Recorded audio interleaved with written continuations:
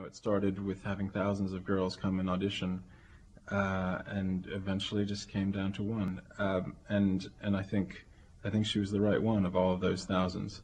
So I suppose there's something kind of fairy tale-like about the process of coming down to choosing her, and I hope that we've changed her life for the better as opposed to worse.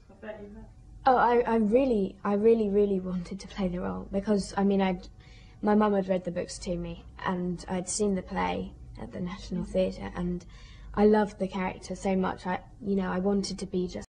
The thing about Dakota is she has a great mum, and you know, she's very poised. I don't know if you've interviewed her yet, but she and it's why she got the role, I think, because Lyra is meant to have this intelligence and this seriousness and this kind of extraordinary will and willfulness, and I think that, you know, Dakota has all of those things in abundance, and so I find it condescending if you start giving a kid advice, and she's not a kid, you know, she's this young girl who pretty much knows a lot about herself, and I just stood back and let her do her thing.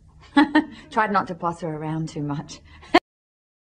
I want to act, like, but I don't want to do it as a full-time job.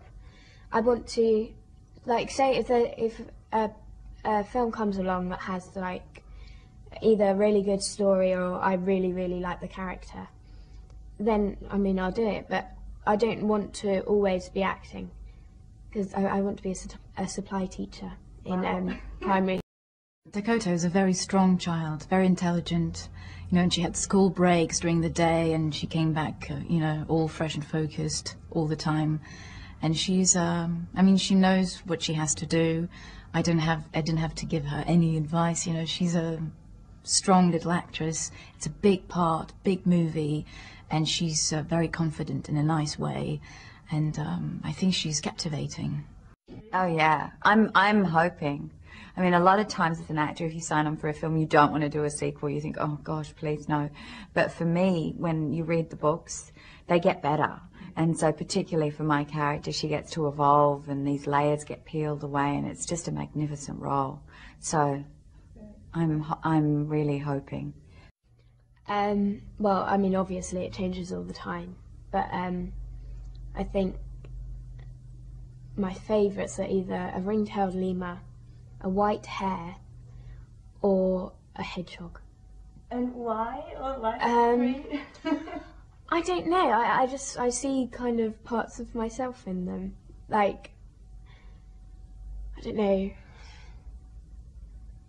A hedgehog. I can be very defensive when I want to be, and